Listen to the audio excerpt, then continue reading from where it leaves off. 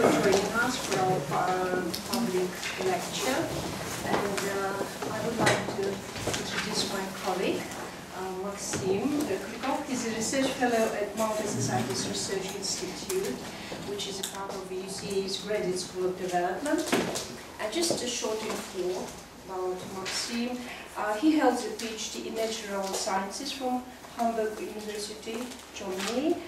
His research examined the climate and human impact on natural resources in Kyrgyzstan, with a special focus on Fergana Ridge. He has published a number of articles on this topic in international peer research journals, and also presented his findings in a number of international conferences.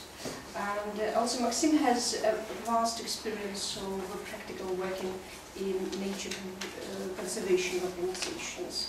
Okay, so the floor is yours. And I would like just to add that the lecture will be in English. Is everyone okay with it? Yeah? Okay. Yeah, good afternoon. Thank you for joining us today on this open lecture. This is the part of my PhD thesis that I'm going to present today. So the topic is impact assessment of grazing and climatic factors on soil and vegetation in Kyrgyzstan. In the announcement we lost the word soil, so it's not only vegetation but soil as well. With a focus on Fergana Range in southern Kyrgyzstan, but also with some implications wider for the whole country. So the content of the open lecture today, first I will start with the introduction, then I will go to problems and research questions. I will cover also human, climate and soil interactions, which is based on second and third paper published by myself. So if you're interested, I can forward you the links to those papers. We'll discuss methods and results.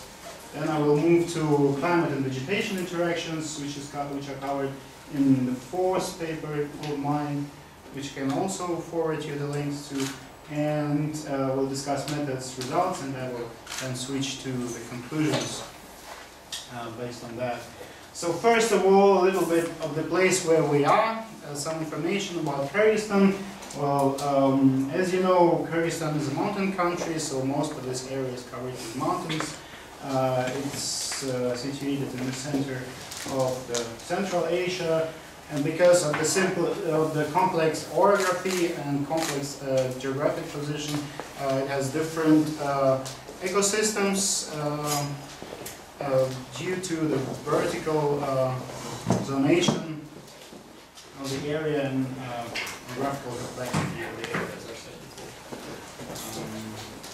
So the study area on the slopes of Fergana Range is here. This is the vicinity of Arslanbok area. So in the place of the walnut fruit forest in Kyrgyzstan, but my research area was not the walnut and fruit forest themselves, but the area above this forest belt, the pasture area in this study site. Now a little bit about the Kyrgyz rural economy. As you probably know, more than half of Kyrgyz population lives in rural areas. It's 64% of people who reside in rural areas. And urban population is about 36% of the total population of Kyrgyzstan. And some information basic information about the natural resources. So most of the agricultural area covered with the permanent meadows and pastures, and just a slightly this blue belt over here, the arable land, the agricultural land in Kyrgyzstan. So more than half of the population, about 64% of the Kyrgyz population depends on pastures, which are way more than half of all the agricultural areas in the country. And also some background information about the livestock tendencies in Kyrgyzstan, about livestock dynamics. As you see, right after the collapse of the Soviet Union, the number of livestock, of different livestock started decreasing. And sometime after the year 1996, 1997, it started increasing. And for some species, for some animals, it's now even more than during Soviet times. So the number of livestock is increasing in basically rural areas. A little bit about problem. So before the Soviet Union started, when Kyrgyz people, they were nomads, they all depended very much on natural resources. So they lived in yurts, the mobile houses, and they used to travel around different pastures, summer, winter pastures, throughout the year with their houses and their livestock. And as there were not so much livestock, not so many people, the natural resources, the grasses and mountains, they managed to recover between the movements of the local population. When the Soviet Union started, the era of so-called supported settled transhumans, excuse me, began. So the pasture infrastructure was built, like the high mountain corrals and the bridges to reach those high mountain pastures. They were built, constructed, and so in summer the livestock would go to summer pastures. In winter, part of livestock would go to winter pastures, and they would spend the coldest times overnight in corrals, and some of the livestock would be kept in villages. And the van from somewhere outside of the country, from Kazakhstan or from Russia, will supply hay or dry grass to the livestock to support it in winter. So with that support and with this infrastructure built, the mountain grass ecosystem still managed to recover between the different visits of the livestock.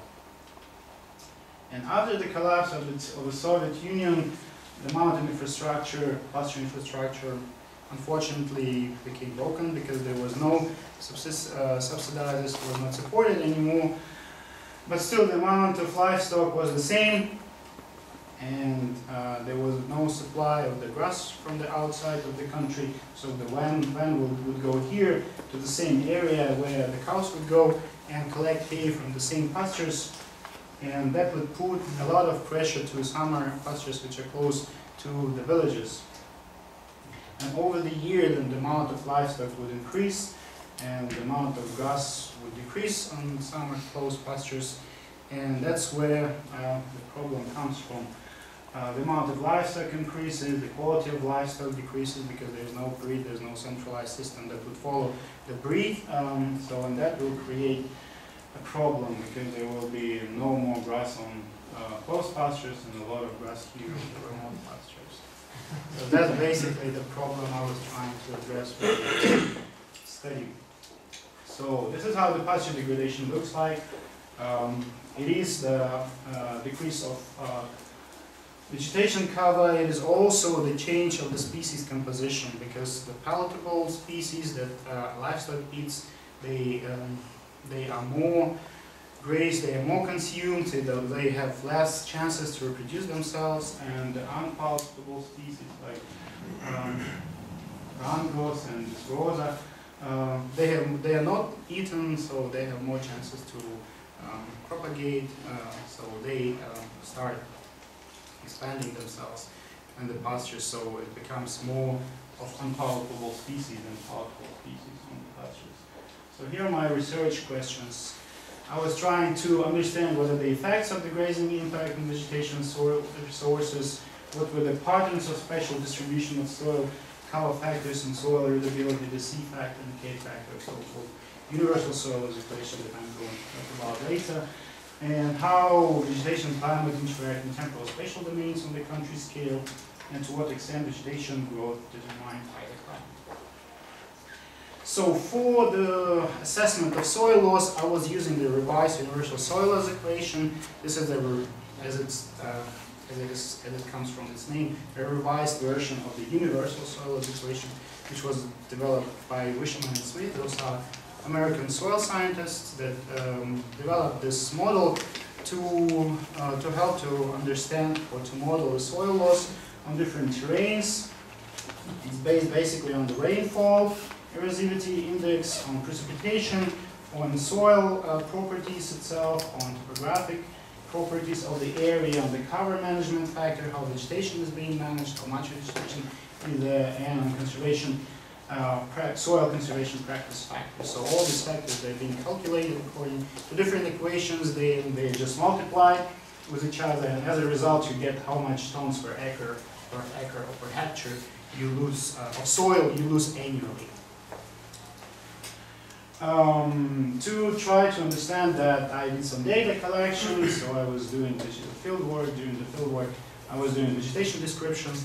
I was taking some soil samples, the topsoil samples. I was doing interviews with local people to try to understand how much livestock they have there, where they are, how they manage their livestock when they come to the pastures, when they leave. So what are the patterns, what is the system of the grazing they use. I was also collecting climate data from the local weather station and from open sources as well, and I was also using the multi-sense data that are available from the open sources. Well, the sampling design. So these are the two study sites. This is a Kazılmıkur village and this is Arslanbok village in the south of Kyrgyzstan. I had two study sites. One is Uchoku, which is actually a big study site consisting of three Uchoku, Karabulak, and Jarjarim. I call them all three Uchoku, and one remote, which is called Otuzar. So I was trying to compare these two sites with each other.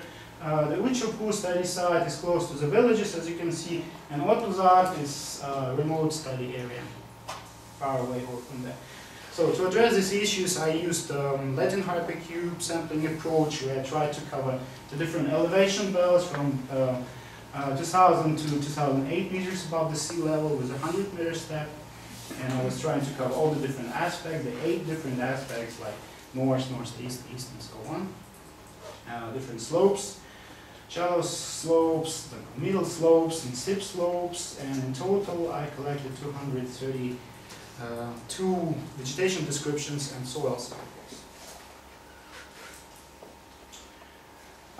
So a little bit of equation, so you don't have to concentrate too much on this. So I was basically trying to assess the C factor, the cover management, the vegetation factor in the area, and the soil erodability factor. So these are the equations, how I calculated all the different factors from the data that I had collected in the field. And this is how I was doing the C factor modeling. So I took the C factor data collected in the field and was trying to understand its relation with the NDVI, which is normalized difference in vegetation index, which is a remotely sensed vegetation index that you basically calculate from the satellite images. This index depicts the amount or the density of photosynthetic active vegetation in the area. So I did a non-linear regression analysis trying to predict C factor with NDVI. I ran it, so I got the regression equation, then I applied it to the NDVI images of the vegetation season from the April to November. And I did some temporal correlation analysis trying to predict NDVI and C factor with climatic factors, and calculate 13-year annual C factor for the area, and I came up with a correlation chart. So these are the methods basically. Now let's go through the results. So this is the main result, the regression equation of C factor, trying to predict C factor with NDVI. So this is the curve, my result and result of different researchers, not necessarily in Kyrgyzstan, from different researchers somewhere else. And you can see that the curve for Kyrgyzstan coincides very much with the curve for Central Europe. So actually this equation can also be used to predict the C factor for various conditions. And this is the regression equation that can be used to calculate C factor, at least for the south of Kyrgyzstan, using NDVI.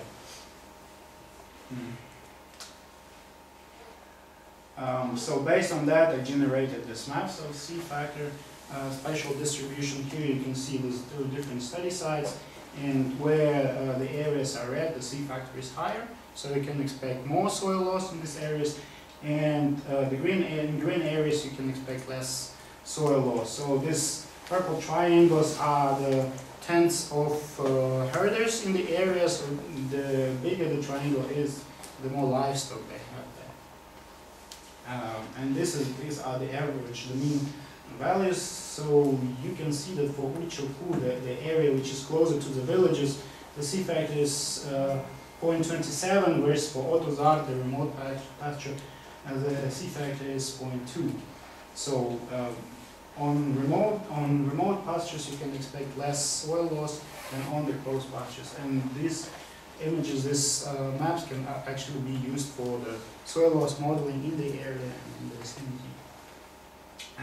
Here is some information about the interaction of C-factor with temperature and precipitation in the area on the interannual and the seasonal scale. So I did a trend decomposition analysis, and here you can see the green line is vegetation, C-factor, red line is temperature, and blue line is precipitation in these two sides.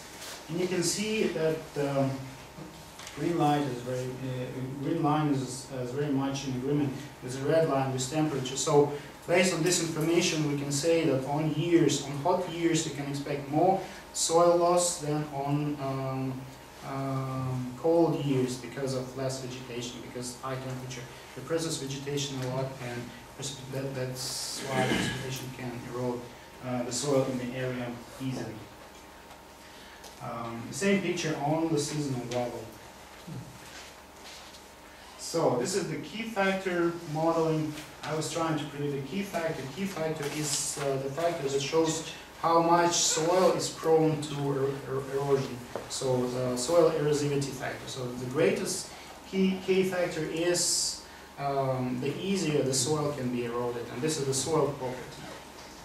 I was trying to predict it with soil enhancement ratio, which is a remotely sensed ratio that you basically calculate from satellite images, from channel network base level, which is a topographical index, from sign of the bearing of the slope, and from the slope itself and the curvature. So I ran all this stuff through the multiple regression analysis. I got the regression equation, and then I applied the universal Kriging approach, but I did everything separately because I wanted to control. So I didn't run it through the universal Kriging tool, but I did everything manually, so to say. So I did linear regression for the K factor raster, and I did regression. I applied regression equation to predictors to come up with the K factor raster, and I did ordinary Kriging over residuals, and I summed it up and came up with the K factor map. So this is some correlation information for all the predictors that I've used, and this is the regression equation. And here are the maps. Here you can see as well the red areas are those areas which are more prone to soil erosion. The blue areas are the areas where the soil is less prone to soil erosion. And here as well you can see from this box charts that close areas, the Uchoku pastures which are close to the villages, they are more red, so they are more prone to soil erosion than the remote pastures. And others are the faraway pastures.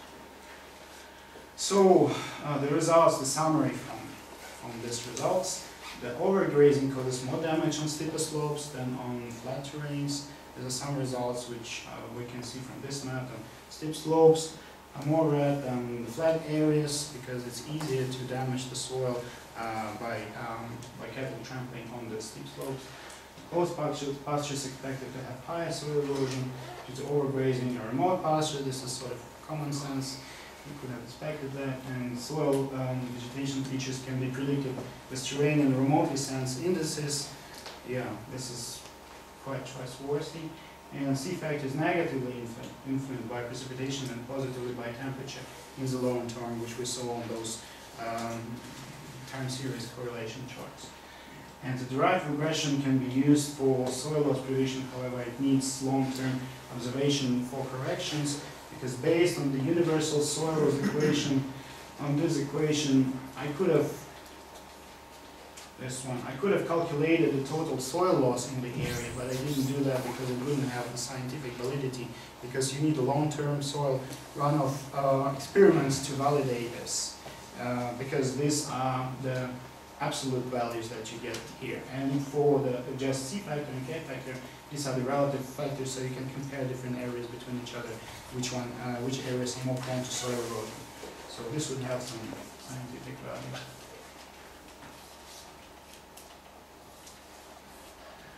Well, now let's switch to the vegetation and climate interaction, which is actually more interesting.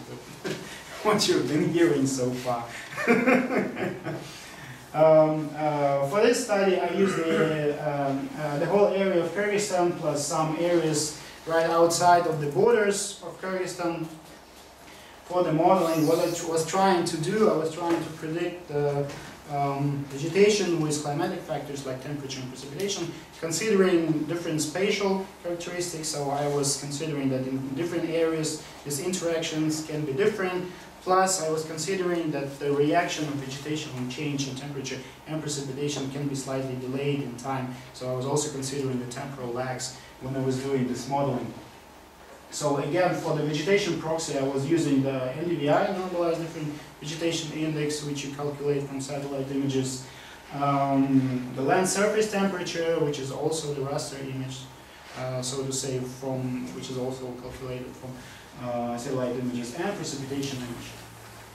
So I did seasonal trend decomposition analysis, and the cross-correlation of seasonal and trend factors that I plugged everything, then I build the rasters with the lags of maximum, minimum, absolute minimum correlations of temperature with vegetation and precipitation with vegetation. And this was fed into the cluster analysis, and we came up with 5 different vegetation and climate interaction clusters. And I also did the trend and season R-squared. I calculated trend and season R-squared to see how much vegetation is actually being controlled by temperature and precipitation and lag.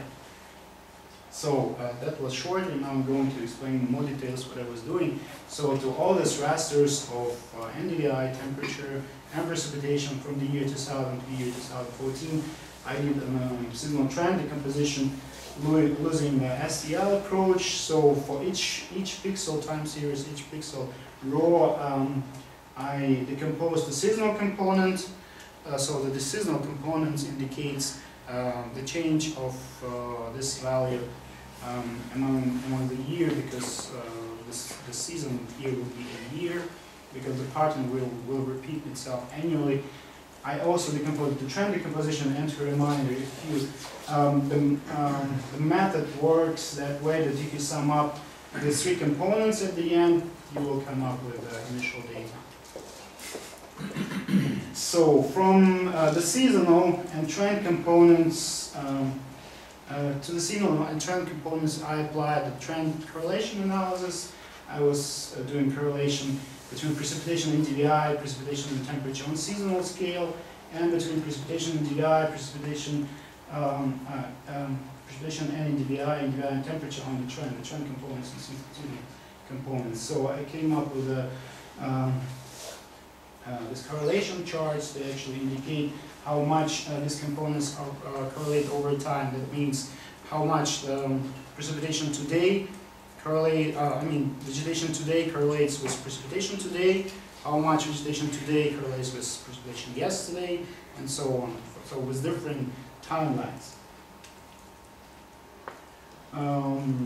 These correlation lags were then put back together into the raster images of lags of maximum, minimum, and absolute minimum correlations, which were fed into the cluster analysis, and I came up with the different clusters.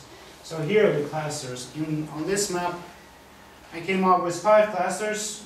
In each of the cluster, you can expect a different pattern of vegetation and climate factors interactions. So this area would be different from this area, from this area, and from this area in terms of vegetation and how vegetation reacts to temperature and precipitation. So let's talk about the first cluster. The first cluster, these blue areas here, are basically steppes, lowland lands, grasslands, and semi-deserts. And here is the seasonal part of it.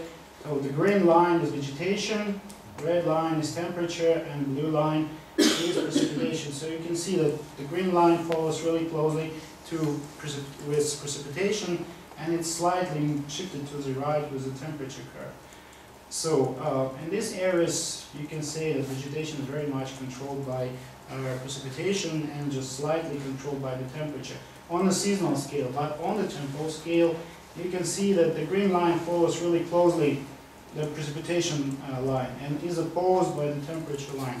So in these areas, on the years with high precipitation, you can expect more vegetation, and on hot years you can expect less precipitation. But actually there's a strong negative correlation between precipitation and temperature, so that's why you can say that the year with a lot of precipitation is a year with not much temperature, is a cold year, and with a lot of vegetation.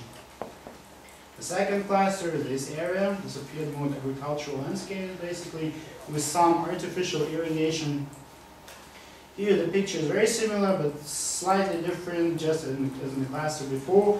The vegetation is follows really closely the precipitation curve, but it is influenced by the temperature more than the cluster before. But on the seasonal scale, on interannual scale, the picture is really the same. So on rainy years, there's more vegetation on these areas. On hot years, there's not much vegetation on these areas. And here we come to the cluster number 3. These are high mountain plains, high altitude tundras. The picture is totally different. Here you can see that the precipitation on seasonal level, precipitation and temperature, they come very closely, and vegetation as well. So in these areas, actually, precipitation is not that scarce of a resource, but rather temperature is. So in these areas, high temperature is favorable for vegetation, and a lot of precipitation as well. Because there's a lot of moisture here. These are basically high altitude swamps. There are glaciers, streams, and everything. So vegetation on these areas is not that much dependent on precipitation because there is moisture. But temperature is more is a better resource than in previous clusters. And on interannual scale, you can see the totally opposite picture. You can expect more vegetation on warm years than in rainy and cold years. So this shows that on such a small area as Kyrgyzstan, because of the high altitude belts, you can expect different patterns of vegetation reaction to temperature and to precipitation. So it's not like a fixed rule that the more precipitation the better, the less temperature the better. It's all different depending on where you are. Cluster number 4 is a really complicated cluster. Here the seasonal distribution of temperature and precipitation is like in cluster 3, so they all seasonally coincide, and the same for vegetation. So in the middle of the season, in summer, you can expect more temperature on average, more precipitation, and more vegetation. But on the interannual scale, the picture is very different. You can see that here you can see a complex interplay between temperature, precipitation, and vegetation. So this shows that it is a proper combination of temperature and precipitation actually that will boost the vegetation development on this area. So if it's too hot or too cold, it's bad. So you can't say for sure that the hotter the better. It should be a proper combination of the two factors that will help vegetation to develop. Cluster number 5 is another interesting cluster. So these are the areas where the artificial irrigation is very well developed, so precipitation does not play that much of a role in vegetation control in these areas. You see, vegetation follows temperature really closely.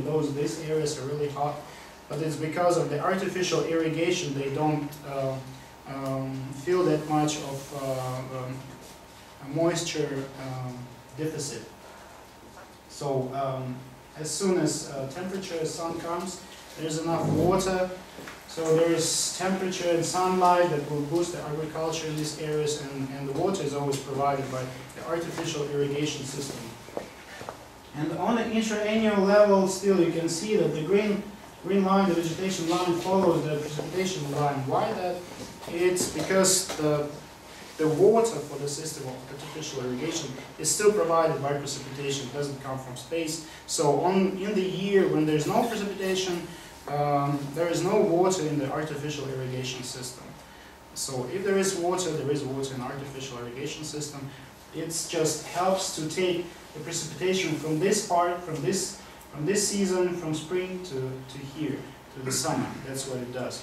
but it cannot hold precipitation or moisture to the next year. It's not that efficient. So the summary, I think we're approaching the end already. Temperature and precipitation can be as promoting, so limiting factors for vegetation. So it's not a 100% rule that temperature is bad. It is good in spring where the vegetation starts, but then it burns everything in summer. And depending on different ecosystems, on different parts of Kyrgyzstan, different elevations, and all those belts, it can play different roles as temperature, so precipitation. And here's the adjusted R-square for the seasonal component. So the red areas are those areas where vegetation is very much controlled by climatic factors.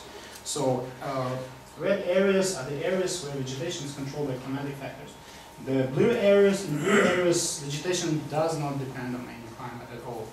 So there is no reaction of vegetation or NDVI whatsoever representing vegetation in the blue areas independent of climatic factors. Why? So here there's not much vegetation, these are glaciers, so there's no reaction depending on climatic factors. These areas are actually deserts. So the Taklamakan Desert, Muyunkum Desert in Kazakhstan. And here it's not that red because of the system of artificial irrigation that I said before that helps to make the impact of climatic factors less. It helps to soften the impact of climatic factors in these areas. Whereas for the rest of Kyrgyzstan, basically vegetation is strongly dependent on temperature and precipitation as seasonally, so interannually. So in case of climate change, if anything shifts, if the peak of precipitation shifts in some of these areas, if peak of temperature shifts seasonally, if the total, the mean precipitation temperature interannually increases or decreases, the whole of Kyrgyzstan will be badly impacted. On the seasonal scale, but on the trend scale it's not that much, the interannual scale. These areas are very much dependent on climatic factors. But the rest are not that much dependent on climatic factors. Basically because, well, the plain areas, they have more vegetation, but not these areas.